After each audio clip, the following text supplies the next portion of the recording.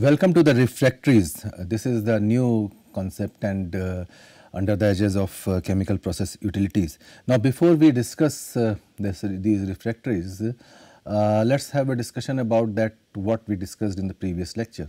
In the previous lecture, we discussed about the refrigeration system. Under this, we discussed about the cascade refrigeration system with the two-stage cascade refrigeration system and a three-stage cascade refrigeration system. Then we discussed about the absorption refrigeration system with ammonia, water, gas diffusion and water lithium ARSs.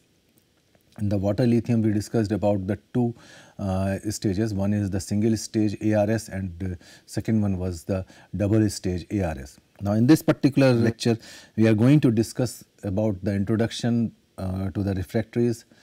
Then we will discuss about the important requirement for the uses, then how we can classify the refractories, then what different kind of the properties the refractories must possess.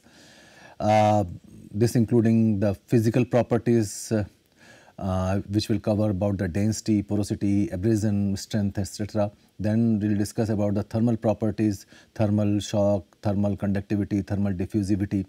Then chemical properties like erosion, corrosion and ceramic properties, and apart from this we will discuss about the production protocols of the refractories. So let us talk about the refractories. So all refractories materials, they possess a high melting point of the order of say 2000 degrees Celsius and higher. They have the ability to retain their physical shape and chemical identity when subjected to high temperatures. Most of the refractories are ceramic, carbon basis of organic material, and is also considered as refractory material.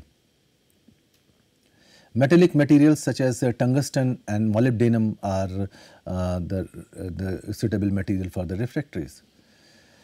Now when we talk about the important requirement pertaining for the user, they must have the rigidity and maintenance, a proper maintenance of size, then shape and strength at the operating temperature, which will presumably be very high. An ability to withstand the thermal shocks such as it met in the heating up and the cooling down the furnace, or fluctuations which occur during the charging or during the normal operation. They must offer the resistance to the chemical attack by whatever gas, slag or metal is likely to be encountered. Now let us classify the refractories under the heading of the classification of refractories. Now refractories can be classified in two ways. One is on the basis of a chemical composition. The various refractories are like silica, SiO2, alumina, Al2O3, magnesia, MgO, chromia, CuR2O3, aluminosilicate and magnesia chromia. Now second is refractories are classified as acidic, basic or neutral refractories. This classification is based on the behavior of refractories towards slag. The acidic refractories, they react with the basic slags and use in acidic condition. Now in these refractories SiO2 is the basic constituent, like silica, fire clay with 30-40% of Al2O3, sillimanite and andalusite with the 60% Al2O3. The basic refractories, they react with the acidic slag and therefore useful in acidic environment. They are used under basic condition and they are based on MgO, that is magnesite, dolomite, chrome magnesite, magnesite, chrome, alumina and mullite. Neutral refractories, they do not react with either acidic or basic slags, hence useful in both acidic and basic media. That is the carbon chromite FeOCr2O3 and phosphorite 2MgO SiO2. Now certain refractories are grouped under the special refractories such as zirconia, thoria, beryllia. They have special properties that make them useful in special application, that is thoria is nuclear fuel that can sustain radiation damage and high temperature. Now bricks are commonly produced from refractories in the form of standard and non-standard shapes. Standard shapes include the rectangular prism, tapered bricks and tubular sleeves. Some of the refractories are used in the form of granular form like pea-sized refractories, they are used in the furnace. They are mixed with the hot tar as binder and used as a lining for furnace hearth. Insulating refractories. They have very low thermal conductivity, and this is achieved by the incorporation of a high proportion of air into the structure that is called the porous bricks. Mineral wool is another type of insulating refractory having good insulating properties with good resistance to heat but have no rigidity. Asbestos, that is the natural insulator. Asbestos have not a single melting point but can be used as a medium or low temperature insulation and not useful as a refractory. Now let us talk about the properties of refractories. The refractories properties can be classified as like physical properties, the density, porosity, strength, abrasion. Then the thermal properties, the thermal shock, thermal conductivity, thermal diffusivity, the chemical properties, the corrosion and erosion. So let us talk about the physical properties. The physical property requirements for shaped and unshaped refractories are different. For shaped refractories, the main requirement are their density and porosity, the dimensional tolerance. For monolithic or unshaped refractories, such as for plastic refractories, workability and aging characteristics are the prime requirement.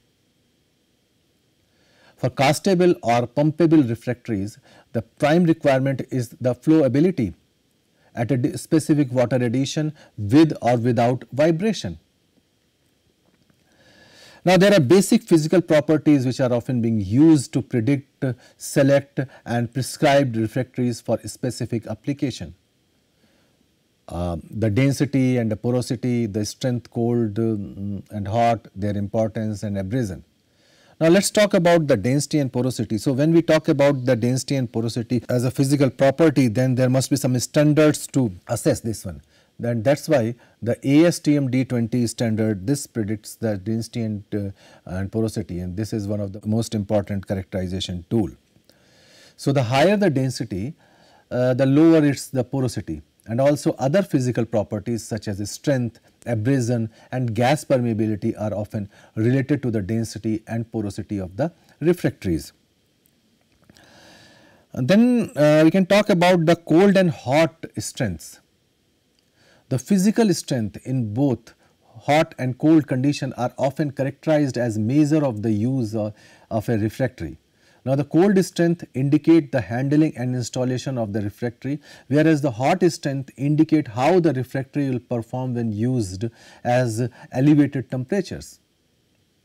Strength of refractories are measured as cold compressive strength, cold modulus of rupture or hot modulus of rupture. Then the cold compressive strength, again we are using the American Society for Testing Materials ASTM 133 standard.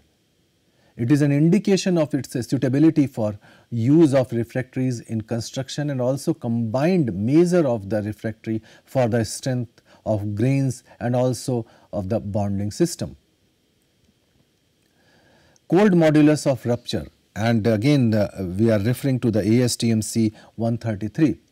It indicates the flexural strength and its suitability for use in construction. It is indicative of the strength of the bonding system of the refractory product, but not provides behavior at high temperature. The hot modulus rupture, here the ASTM standard is a bit different, that is ASTM C583. Now it indicates about its flexural strength at elevated temperature. Since refractories are used at elevated temperature, the hot modulus of rupture is the true indicator of suitability and performance of a refractory at high temperature. Then abrasion resistance, that is ASTM C704. It is the measure of resistance of a refractory material when high velocity particles abrade the surface of the refractory. It measures the strength of the bond and the refractory particles and its resistance of the flow of high velocity particles across its surface. Now let us talk about the thermal properties, and thermal properties are equally important compared to the physical properties. So, first thing in this aspect is the thermal expansion, and the referring standard is again ASTM C113. Now, it is the measure of refractory about its linear stability when it is exposed to different ranges of temperature and then cooled to a room temperature. It is defined as the permanent linear change and is measured by the changes in the longest linear dimension. The refractory system should always be designed in such a way that the maximum temperature attainable in the system is lower than the softening or melting temperature of the refractory ingredients, grains and bonding system. Now, here you see that this represents the expansion curve for various refractories, and when we plot against the percentage of expansion with respect to the temperature, here you see that we have represented various like thermal bricks, bloating fire bricks, alumina, chrome magnesite and silica. So, you see the sharp curve of this magnesite and then sharp declination in the expansion. Now, let us talk about the thermal shock, and referring standard is ASTM C 1100 and 1171. This is the measure of the refractory property when the refractory is exposed to alternate heating and cooling. Now, refractories having structures with built-in micro cracks of defects, they show better thermal shock resistance than with the rigid system. Now, there are two standard methods for determining the thermal shock resistance. Now, for brick shapes, the ribbon thermal shock testing, that is ASTM C 1100, and for monolithic refractories the standard method is ASTM C 1171. Now, let us talk about the thermal conductivity. Again, the referring standard is ASTM C 210. Now, the thermal conductivity is a measure of the refractory regarding its ability to conduct heat from the hot to the cold phase when it is exposed to high temperatures. Now, there are various standard methods for determining the thermal shock resistance. One is the ASTM C210, that is the standard method for thermal conductivity of refractories. ASTM C202, that is the standard method for determining the thermal conductivity of brick. ASTM C1113, that is the conductivity of refractories by hot wire. Now, the thermal conductivity is measured as the amount of heat flow through a material in unit time per unit temperature gradient along the direction of flow and per unit cross sectional area. The thermal conductivity of a material depends on temperature, density, porosity and atmosphere. The thermal conductivity can be measured by many methods. All are grouped into two categories. One is the steady state and transient.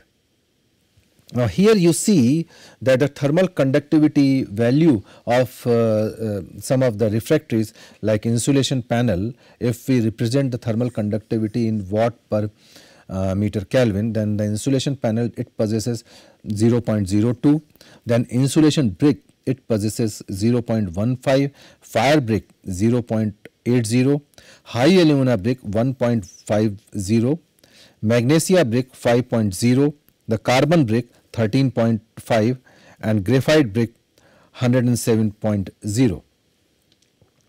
Now, let us talk about the steady state method.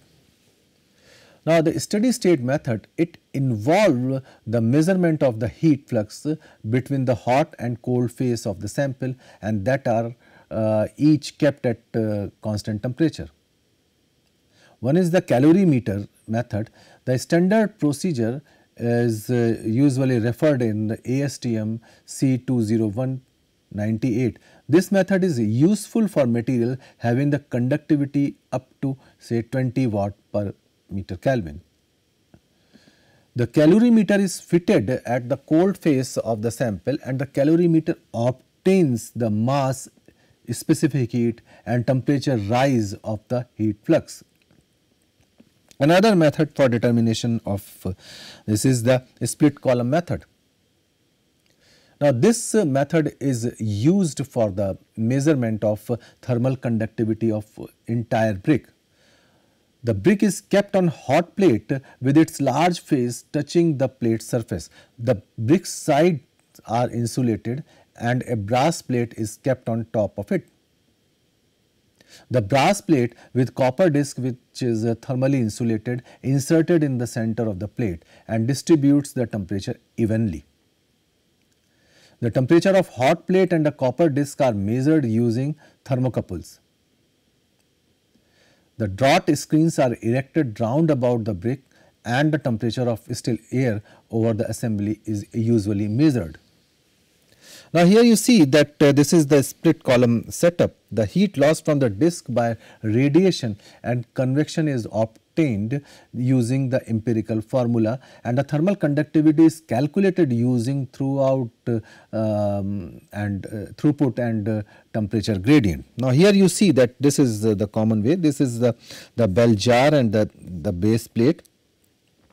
Here you see that this is the thermal insulation powder, and you may keep the standard test sample at these ports, and these ports are attached with the thermocouples. Here you see these are the thermocouples, and the furnace is situated over here, and everything is aligned with the insulation brick under the edges of this mild steel. Transient method. Now, in this method, the measurements are taken after a certain amount of heat is input to the sample, and the sample may initially be at room temperature.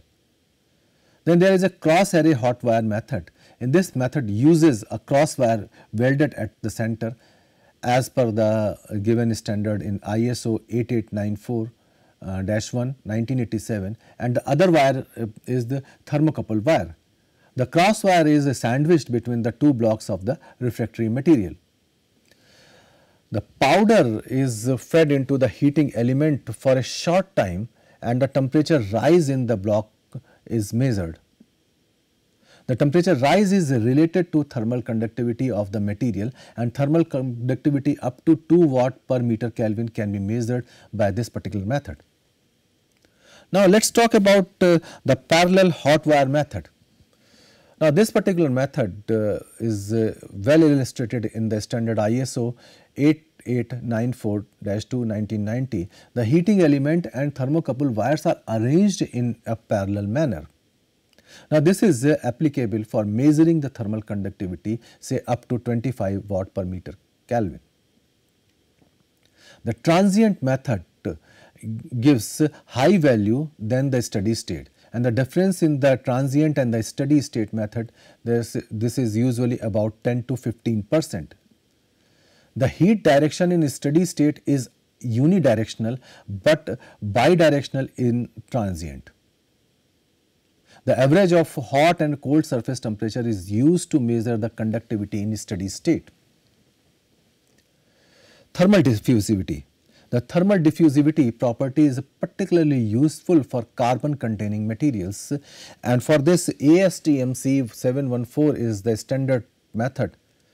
This is used for the determining the thermal diffusivity of carbon and graphite by the thermal pulse method. Now, let us talk about the chemical properties. The chemical properties of a refractory are defined by the chemical analysis of refractory grains, by the nature of bonding, by the ability of the refractory to resist the action of liquid when exposed to high temperature with respect to the corrosion or erosion. The refractory corrosion may be caused by the mechanisms such as dissolution in contact with the liquid, a vapor liquid, or a solid phase reaction. It may occur due to the penetration of vapor or liquid in pores. The nature and rate of dissolution of a refractory in a liquid can be calculated from a phase equilibrium diagram. A concentration gradient occurs in refractory composition at the boundary region when the refractory comes in contact with the molten slag. The larger the concentration gradient, the faster the dissolution rate, and thus the refractory dissolves more readily. For steel making refractories, rotary slag test ASTM C874 provides close simulation of the condition in steel making refractories. Now let us talk about the ceramic properties. Now it is defined by its nature or reaction when exposed to heat. Refractories behave differently when exposed to heat depending upon the type of refractory and how it has been formed. For fired bricks, the ceramic reaction and bond have already been instituted by high temperature firing. Fired bricks such as fire clay, high alumina, magnesia chrome type bricks which are fired at high temperature and do not exhibit any further ceramic reaction when exposed to high temperature.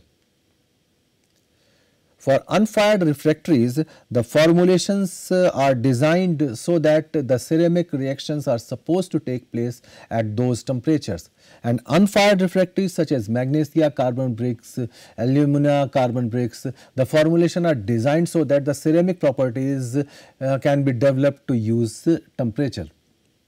For monolithic refractories, the formulation are made so that the ceramic properties develop when they are exposed to higher temperature. The monolithic refractories like plastic, ramming mixtures, dry vibratables, mortars, coatings, they are already prepared and applied as received. In the recent development of low and ultra low cement, castable, pumpable, the effect of ultra fine particles are of the great significance. The water requirement are low since the ultra fine silica fume particles occupy part of the space of the water. The silica fume help in reducing the water requirement in castable. It affects the high temperature properties due to the formation of anorthitic and gehlenite phases at temperature around 1250 to 1400 degrees Celsius. In the recent development of sol gel bonded refractories, the high temperature properties of the castable and pumpable refractories have improved significantly at high temperature.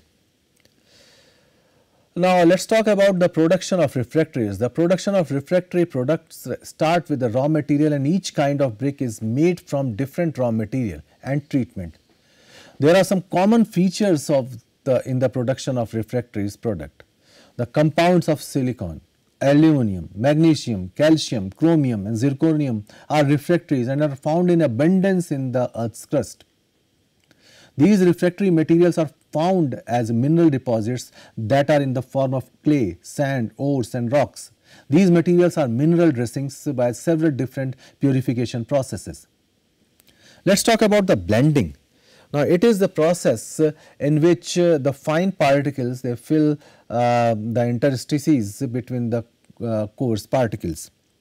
The porosity of the product is determined by controlling the fractional proportion of the different sized particles. For uniform pores, same size particles are used and blending is not at all required, but mixing will become necessary for uniform distribution of all ingredients required. The ingredients are other than the refractory powder and also called flux, such as bond material and grog. The flux material reduces the melting point of refractory and needed in melting glass as well as to form a glass phase in the refractory brick. Bonding materials, they bind the hard refractory particles and gives strength to the fire product. Grog is a pre-fired material. Generally scrap brick is crushed and used as grog. Sometimes grog is separately made by hard firing the refractory material to produce mullite grog firing at 1750 degrees Celsius. This type of refractory possesses high abrasion resistance and low gas permeability. The blending is carried out in a paddle mill with kneading action along with raw material, water and additives. The process brings plasticity to the product. As bonding agent, clay absorb water and become plastic. The particle of the refractory raw material become embedded in the plastic clay. Now let us talk about the mixing. It will result in the uniformity of the various ingredients of same size refractory material powder and additive to different refractory material powder and additives. The additives used may be flux, bond material and grog, and the water content varies from less than say 5% to 20%. For mixture with less than 5%, a fine spray of water is required. Molding, because the shape is again very crucial in the refractory aspect. So, it involves giving the shape to the product obtained after blending or mixing. Now, there are two types of molding. First is the hand molding and second one is the machine molding. Now, hand molding is the hand filled into a wooden box type of a mold with plastic mix containing about 14 to 20% of water. Now, this is low cost method, but very slow. It is not used for the mass production, and requirement of pressure is moderate and it involves the two-stage process. For non-plastic mixture and a clay containing less than say 5% of water, they are molded in a dry pressing with the pressure up to say 35 to 140 megapascal. Another important process is the slip casting. The suspension of fine refractory particle in water is poured into the mold of plaster of Paris.